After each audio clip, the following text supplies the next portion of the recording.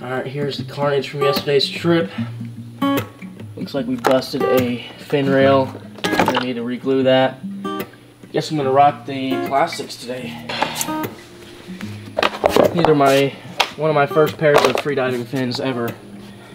Use them at the jetties also. Alright, well we are out here at the oil rigs. Fisher and Hunter are in the water right now, and I'm just taking it in, enjoying the flatness of the ocean today. Yesterday, we went really hard. Today, we're doing a nice, easy, chill trip. And we also got a bunch of fish, so we don't really need to fill the boxes. All I'm really doing is just focusing on my diving, relaxing. I noticed the first stop, immediately I just felt super, super calm. A lot more relaxed than yesterday. We do have a lot less current. It's like very stagnant right now. There is a slight push, but as far as relaxing and not having to fight ripping current, everything has been good.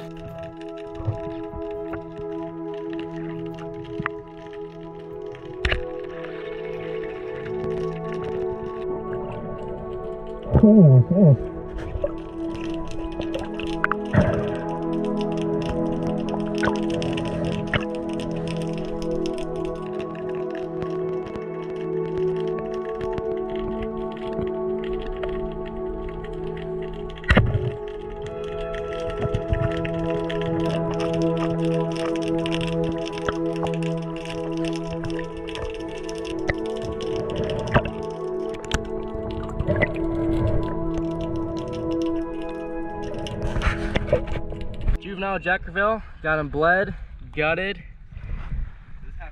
That thing is gonna taste great, believe it or not.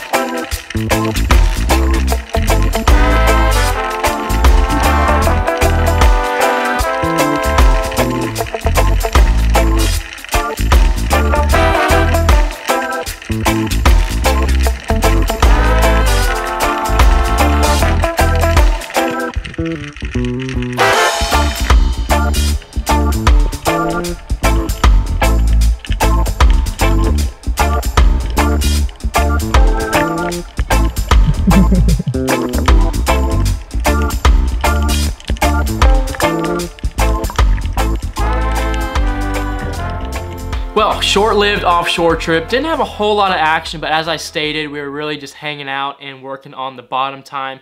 We did manage to get that juvenile Jack Crevalle, which, believe it or not, actually tastes super good, on par with a lot of great eating fish that I've had before. If you do want to see the catch and cook I did last year on it, I'll leave it tagged up here. I was just as surprised as probably a lot of you guys are. They do taste a lot different, and they have a lot different color and texture of the meat than those giant jacks, so rest assured it's not what you're thinking. But yeah, we did also get that Spanish mackerel out a little bit farther in some deeper water. It was murky, but we found a bait ball up on the surface, and under all of that were Spanish mackerel. Fisher, my dive buddy, actually dove down and shot one before me, and I just dove down blindly after that, and lo and behold, one swam right in my face and I took a shot on it. So yeah, other than that, didn't shoot anymore, didn't pull the trigger at all the rest of the day.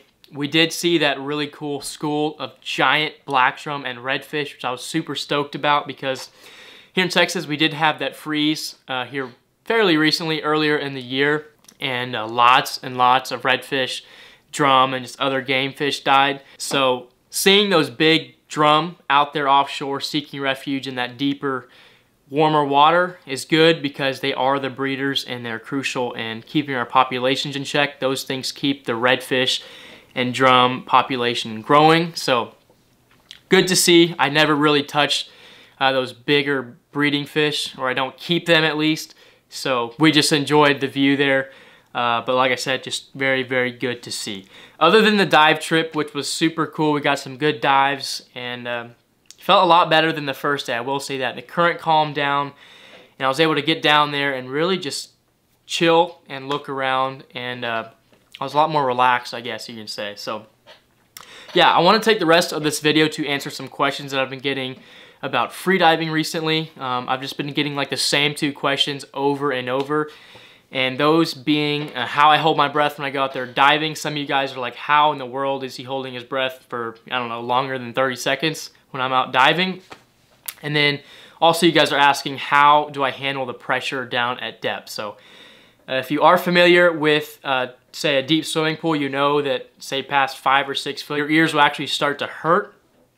And as a freediver, or as a diver in general, we do have to clear our ears. There's two methods of doing this. One is Valsalva, one is Frenzel, which is a little bit more complicated and harder to learn.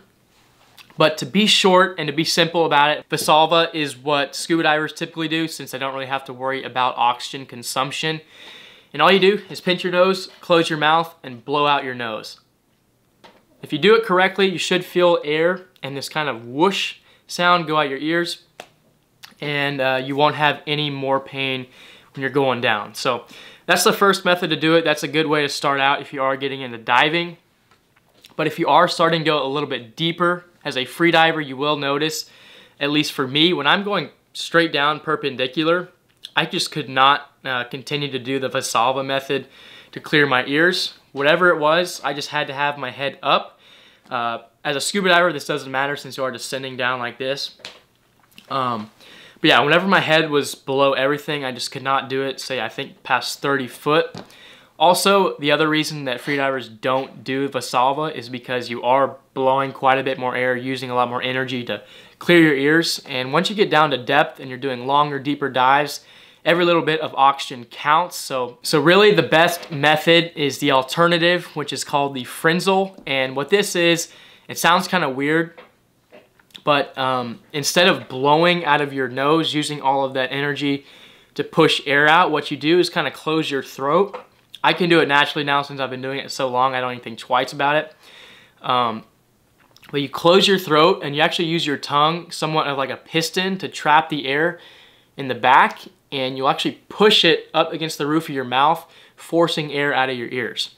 This method is a lot better since I really am not actually blowing any air out. The way you know you're doing it right is whenever you can exhale all of your air, have a completely empty stomach, and still do it. So if you guys are getting into freediving, start with the Valsalva method. Once you start to get more advanced, go deeper and try to dive longer. Look into the Frenzel. It took me like half a day to learn it, of just sitting down and doing weird things with my tongue and blowing air. But definitely recommend that method. Also, when you get down to depth, it's a lot easier to do the Frenzel than the Valsalva, as I stated. So, but other than clearing your ears, another thing you might want to consider that I've experienced before and still do on occasion is actually a sinus squeeze, and this is anywhere in your sinus cavity or actually up here. I've experienced this a little bit here and there, just whenever you get stopped up with allergies or something like that.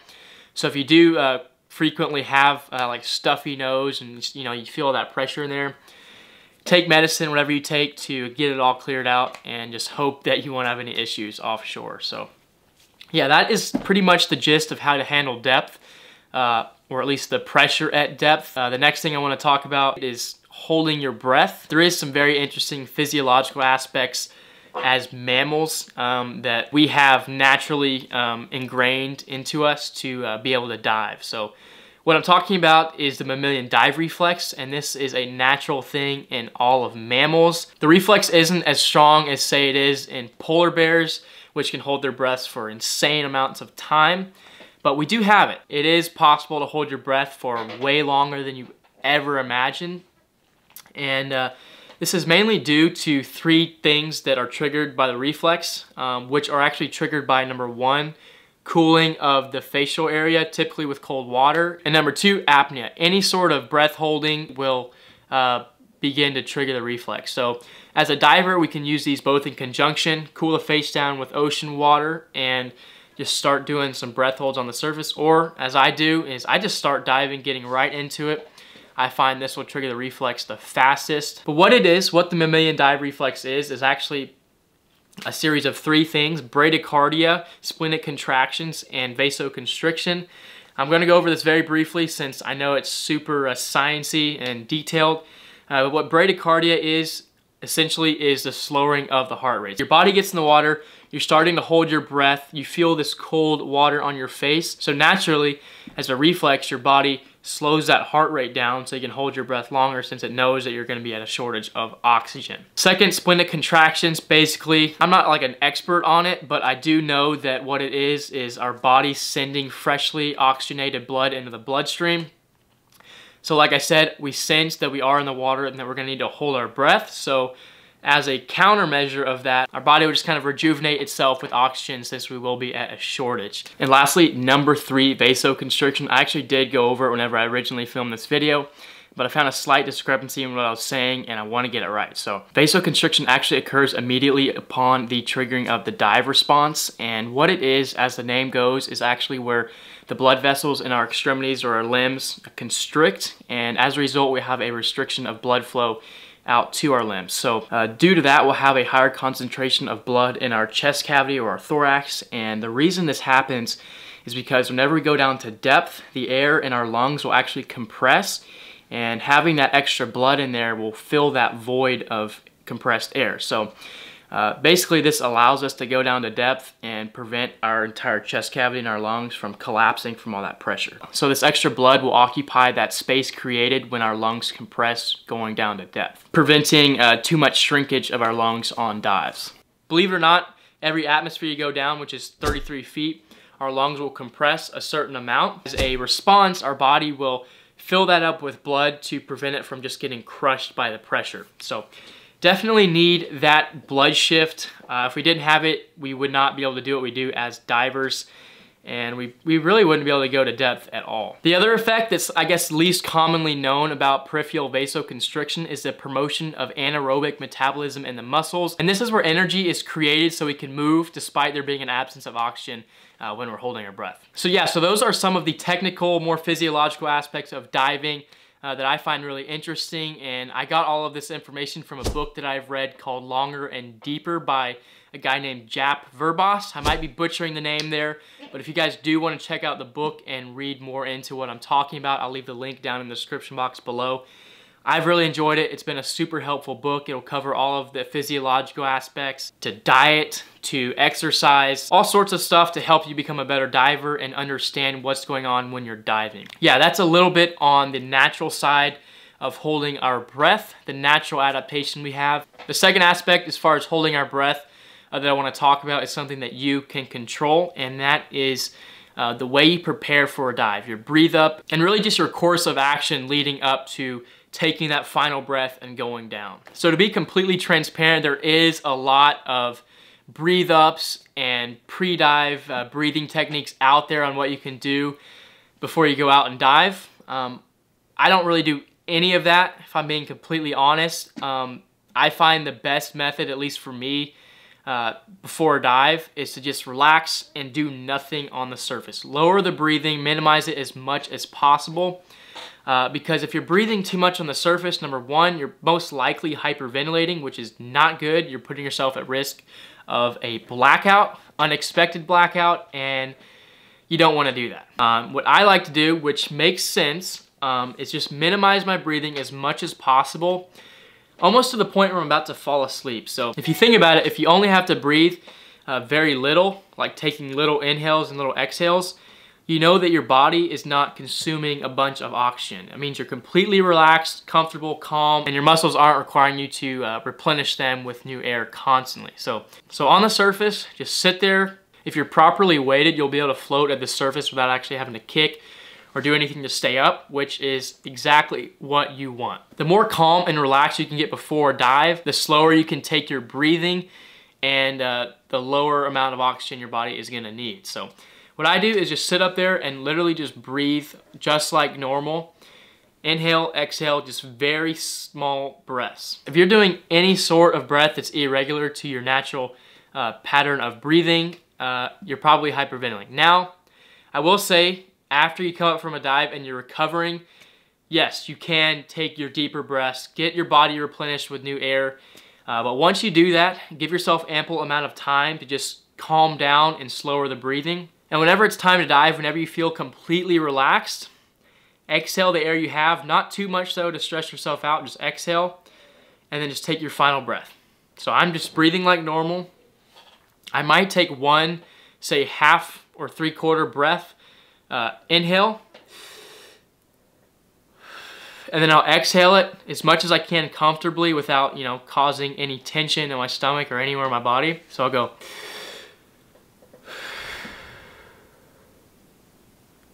and then I'll take my final breath. So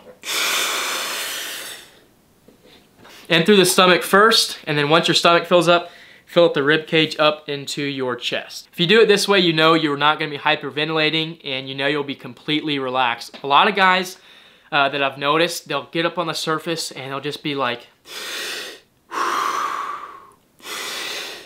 or they'll do a common practice where they'll do like a 3 or 4 second inhale, followed by an exhale, double the amount of time. And while this can work, believe it or not, whenever you inhale, your heart rate is actually gonna spike way up. So I just like to minimize my breathing, minimize those inhales. If you want, you can do slow, like slow, small inhales preceded by long exhales, because exhales actually do lower your heart rate. But I find that I'm not as relaxed whenever I'm doing some sort of breathing technique like that as I would be when I'm just breathing normally as if I'm about to fall asleep. Hopefully you guys are getting at what I'm trying to say here. Yeah, that's kind of what I do at the surface pre-dive. Just focus on relaxing, calming yourself as much as possible, and you'll be very surprised at how long you can actually hold your breath. Yeah, with that said, hopefully I filled you guys in on some good information if you've been wondering or interested in this free diving that I do. So yeah, let me know what you guys think. If you did enjoy the video, found some value out of it, or learned something, please consider dropping a like down below. It really helps the channel out. YouTube will push my videos into the algorithm more so when we got likes on it. And leave me some suggestions, leave me some comments if you have any more about this or anything related to the channel. Just anything you got, drop them down below. With that said, I'm gonna roll. You guys have a good one. I'll catch you guys in the next video.